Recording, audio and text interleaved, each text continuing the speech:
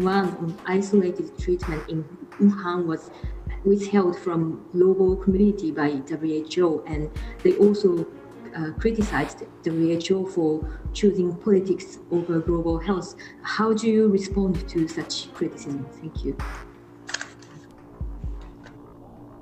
Dr. Tedros, U.S. Department of State says early information by Taiwan on isolated treatment in Wuhan was withheld from global community by WHO, and they also criticized WHO for choosing politics over global health. How do you respond to such criticism? Thank you.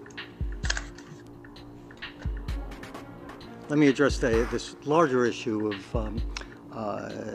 the question that was just asked. I'd like to do so in two parts, by addressing on the one hand WHO's technical health mandate, and on the other hand WHO's status as an international organization composed of countries.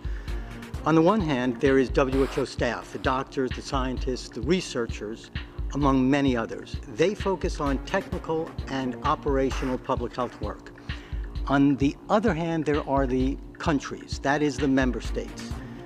The member states decide on the political issues like membership, like observership.